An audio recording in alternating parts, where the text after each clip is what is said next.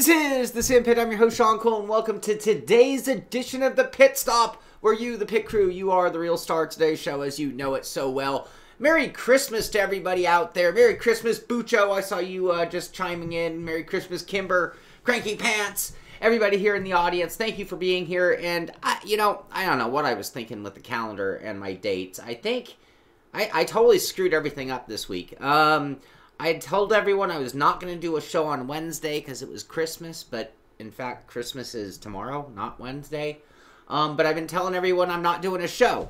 Now, with that said, I am here today, which makes no sense at all other than to wish you guys a Merry Christmas. So I am glad for that, and I don't mind being here. There's literally very, very, very little to talk about in the world of sim racing, as you can imagine, because today is pretty much a holiday. So, what are your guys' Christmas wishes? Are you guys, I saw Greg got an early Christmas present, got his new wheel today. Are you guys expecting some sim racing hardware? Is that the gift you asked for from your family? Or is that the present you had to secretly buy yourself behind closed doors when nobody was looking to make sure you got yours Christmas? I look like Santa. Yes, by next year, I'll have the full Santa beard, I suppose. So, with all of my mistakes on the dates, a few other things that have gone wrong. So, some apologies are in order from me. So, I apologize to the patron guys, the Simpit Endurance Team guys. I had set up a room that was going to start at 2 o'clock yesterday and run for 10 hours, just like I've been doing on Sundays. And I don't know what I did, but I must have clicked the wrong button, and I did not save it. And so, despite setting it up, I didn't press the important purchase button or the confirm button, but something went wrong, and I didn't find out until much later because I was out and about, and so unfortunately, that scheduled practice didn't happen. Another part of my screwing up the dates was I had told everybody on the patron group that we are going to do a figure 8 race tonight, and I have family at my house tonight. There's no way I can do anything tonight. So, since I said I was going to do it, I will set up something for our normal Monday Fun Day time slot of 6 o'clock.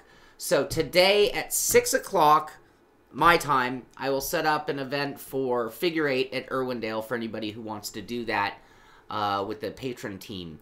And then next Monday, we'll do the more official one, since I think more people, including myself, will be available. So we'll have to do that twice.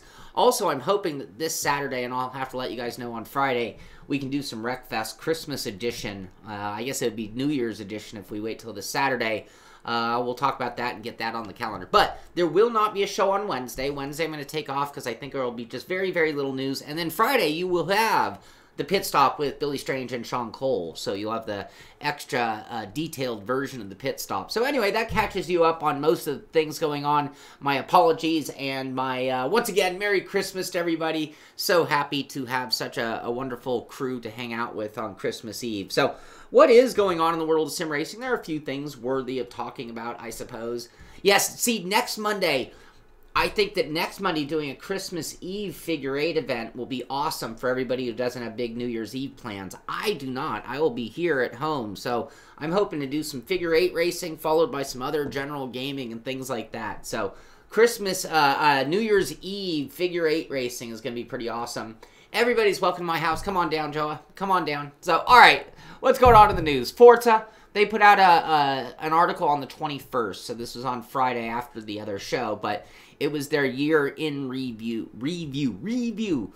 recap, and they just talked about the incredible year that they've had for both sides of the Forza franchise, whether they're talking about Forza Horizon or Forza Motorsport, doesn't matter. Both of them have had very, very big years. The snow slows the cars down in Wreckfest. That's even awesome. That totally makes it cool. Both Mondays are likely to be a conflicting schedule. Yes, and I think next Monday, as far as news go, I probably could take next Monday off. But I do like the idea of a fun edition of Wreckfest on New Year's Eve. That sounds fun, and we'll be doing it relatively early.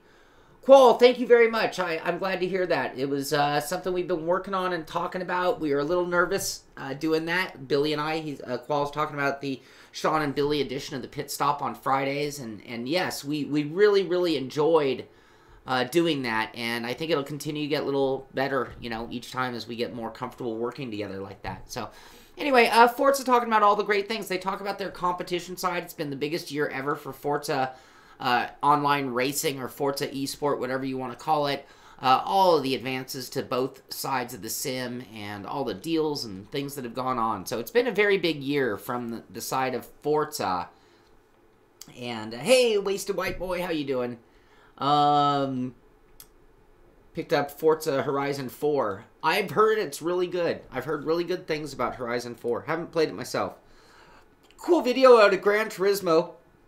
It came out on Friday. It's not really timely or anything that sensitive time-wise. But it's a go behind the scenes as 3 of the fastest Nissan GT Sport drivers experience a trip of a lifetime to Japan, visiting Polyphony Digital Inc. headquarters and going for a ride on the wild side at Nismo Fest 18. Anyway, one shot. Look at all the cool stuff. Did you see all those Tamiya models? Boom. Those are I mean, is this the stuff they're using for inspiration around the Gran Turismo facility? The other thing that I thought was pretty notable was look at how many Logitech wheels they have. Boom. Would you like a Logitech wheel? There you go. All right. So, that was a cool video out of those guys. A contest going on through Formula One. This isn't new news, but they reposted this on Friday as well. But they are doing that Fanatic, full Fanatic kit Codemasters giveaway. So at their Twitter feed, you'll see this link with the Fanatic wheel, and that will take you to their whole blog where there's a reminder. And this is going on till January 2nd, 12 p.m. January 2nd. So you guys need to enter that. Perhaps you could win yourself a Fanatic CSL Elite F1 set. Don't forget about that one. If you haven't entered, you could make yourself a very late Christmas present. Merry Christmas. I see more Merry Christmases going on. Merry Christmas, everybody. Christmas Eve to everybody. I have family coming in tonight. I'm super excited. Big family dinner. Christmas in the morning. That's always fun, except for it's Christmas 365. It's Christmas 366 days of the year. We'll honor leap year as well. R Factor. So I didn't get a chance. I in full disclosure, I should have. I woulda, coulda, shoulda, but I didn't. Test out the GT3 Challengers pack. It is now live for R Factor 2. We talked about that whole build-up of the Porsche, the BMW, the Aston Martin, the McLaren, all those cars. But they even went out of their norm and put out a press release. Usually it's just their monthly, what do they call it? Oh, come on. What is their, am I going to have to go back to news? Dang it, Sean. Their roadmap. Come on, Cole.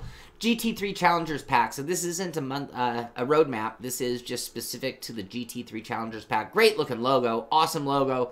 All this has come out on R Factor 2 and is going to make some very cool racing on R Factor 2. And I've been saying it for some time now.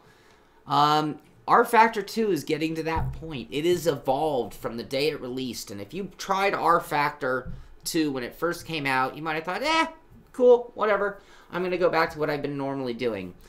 And now with the amount of development, with the amount of content, with the amount of updates, patches, fixes, everything that's been done to R Factor 2, the addition of Studio 397, which has had a huge impact, R Factor 2 is a prime time sim. If it's not in your library, don't go into 2019 without it. If you think of yourself as a sim racer, you pat your, and I'm not talking about what you play every day, but if you don't have this in your inventory, if this isn't in your arsenal, then you're definitely missing out on the world of sim racing. So, Project Cars, I like telling you about Yorkie guides, and we were talking about snow all morning long in the Discord channel. Everyone's talking about snow.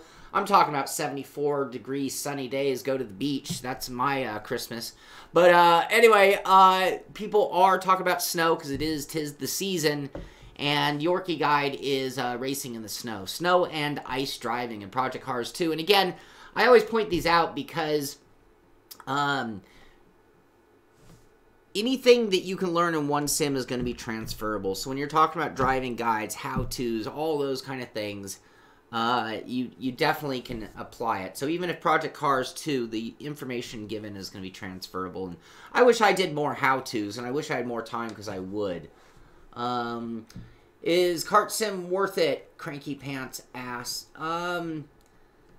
you know, it wasn't a ton of money as an add-on, was it? So I don't think it was too much, and I expect more out of them. P-Cars 2 in VR is one of my favorite VR games, or driving sims, whatever you want to call it. All right, what else we have? Oh, look at that. Look at it. Simpit on a widescreen. Gotta love it. Big time. Or on a projector screen, even cooler. Sorry, a little distracted by things. But yeah, anyway, there is the Yorkie guide. Okay, so this next one. I talked about, like, them wanting you to have an online persona for NASCAR Heat. 704 games, NASCAR Heat 3, their $100,000 esports series that's going on. So here's a video by the Earnhardts. It's Kelly and Dale Jr. Talking about needing to have your own social media up to speed. And the reason I'm mentioning this, and the reason I'm bringing this up, and maybe I missed something in the articles, and maybe one of you guys, maybe one of the pit crew have my back on this one and know what's going on. But it says how important using NASCAR Heat, hashtag NASCAR Heat social media as your hashtag, like tagging them, is to getting drafted to in February. So I guess there's going to be a whole draft procedure going on, which means it might not just be leaderboard based. It might be online persona, marketability, and all the things that you know about real life racing may very well be coming to sim racing esport now. It's not in the future. It's not a question of if. It's wow now. Wow now. All right, what else? This is just kind of an interesting thing. This is at GT Planet. F1 2019 mobile games will not be developed by Codemasters. So they're just handing it over. They're saying, you know what, we're not going to bother with making the mobile version of our own game. We're going to brand it. We're going to put our name, F1 2019, on it. But we're going to hand it over to, the company's name was Hutch. Hutch Games. Hutch is a mobile-focused developer founded in 2011. Some of their other titles are Hot Wheels Race Off, MMX Racing, and Smash Cops. That's who is now going to be doing the version of F1 2019. So I guess Codemasters made F1 2018. I never played it. Never even heard if it was good or bad. I'm assuming they weren't happy with either the cost of development or the quality of the product or the response of the community or the time it took. But they apparently are just going to have Hutch Games to take care of the next one. And I guess, you know, you got to wonder how removed will it be. But does it even matter? We're talking mobile racing. Should I even be wasting my breath here on the show? Wreckfest is on a deal. So it's very rare to find a sale on Wreckfest, funny enough. But right now you can get it 33% off via Green Man Gaming. I don't know Green Man Gaming. This was sent in to me. But again, it is very, very rare to see a deal. $30 for Wreckfest. If you don't have... I'm giving you guys your New Year's resolutions. These are the pre. Don't go to 2019 without owning Wreckfest. We play Wreckfest on average every other weekend, Saturday mornings. And I usually make it available to the patron group. Well, it's always available to the patron group. But we always make it available to the few of our, you know, frequent viewers, give out the password as well. So, do not go into 2019 without Wreckfest. It is a very fun game. It's got a great single-player mode. It'll keep you captivated. It is worth $30. Far more worth $30 than a lot of things I've purchased, that's for sure. Actually, we're coming to the end of the show, but no surprise. Like I said, we're here on Christmas Eve, a Monday on a holiday week. There is very little news in the world of sim racing. So, what do I want to talk about? One of my fantasies in life has always been to build a computer in something. You know, the case of a computer, there's no rocket science behind a computer case. It needs to hold all the gear, and it needs to create airflow from one side to the other. That's basically intake and exhaust. Those are the key principles, the ability to mount all your components and things like that. You would think, I can't even get a hold of the people from Wreckfest. That's what's funny about it, is you would think that they should give me some things. They should show the Simpit some love, but they don't. But I'm just totally, I'll hit them up again. Maybe with THQ Nordic. Who knows? But anyway, back to my topic. I don't know if you remember, there was that BBS wheel that one of the computer companies had built a computer inside of the BBS rim. It was really cool. I love the idea of computers being built in things that are not paid for computer case, and it's been my fantasy to do something like that. I've just never gotten around to it. Wonder if any of you guys have. What are your great ideas? What would make a great enclosure for a computer? And the reason I bring this up is, well, here was K3V1NO123's version of what you can build a computer in. So he took a water jug, you know, typical water, you know, the water cooler jug, and opened it up and installed all of his computer parts. You can see the motherboard laying there in the side, on-off button on the cap. Doesn't look like it'd be optimal for cooling. I would probably do more on the cooling side of things, and I don't think I'd want something that rolls away so easily, but it did make me smile. The other thing that made me smile looking at this picture is, how old is it? All right, how old is this picture? And there is at least one dead giveaway to the date and era of this photo. This is nothing new. But look at that monitor. Look at that 50-pound, what do they call those, CRTs? Isn't that what those are? Oh, it's been so long. Water-cooled, there you go. Well played, Joa. Well played.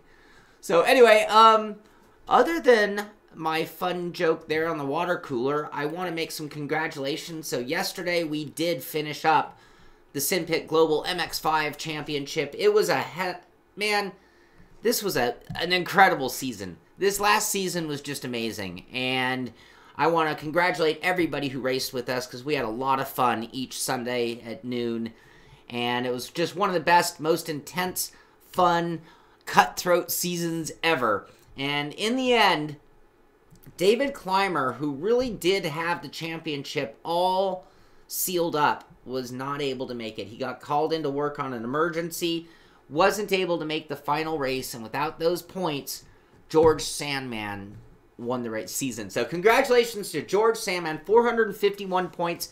David Clymer finished in second, and Nico Roman finished in third. So great job by those three. Chris Bassett in fourth and David Payne in fifth. So really, really fun season, and we're going to have details on our next Simpit series on iRacing. It's going to start in the next 2 weeks, and it will be available to everybody.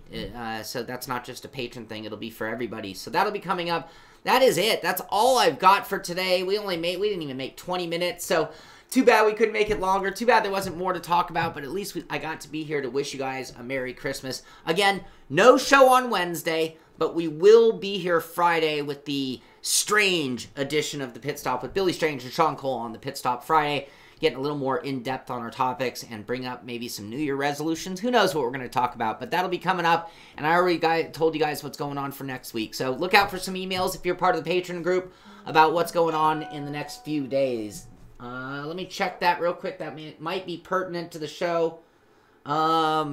Sandman. Oh my God, George Sandman. Thank you, Brandon. I'm so lucky I have my watchdogs. For some reason, Restream didn't show me that. George Sandman, our champ, the champion, George Sandman, with a big, big donation. Thank you very much. Merry Christmas to you, George. And very, very appreciated. And it'll go a long way. We're trying to build up another computer so we can have our... my dream is to have my VR motion rig and then my static triple screen ready to race rig. Anyway, that's what's in the works. So every time anybody makes any kind of donation, that's what's going on in the background. We're saving up for that. We got our water jug in the background filling up with donations until we can buy ourselves a new computer. Anyway, Merry Christmas to everybody. Thank you so much for being part of my family, being part of the pit crew, and making it fun to talk about sim racing news each and every day. This is the Simpit. I'm Sean Cole, and I'll see you on the track.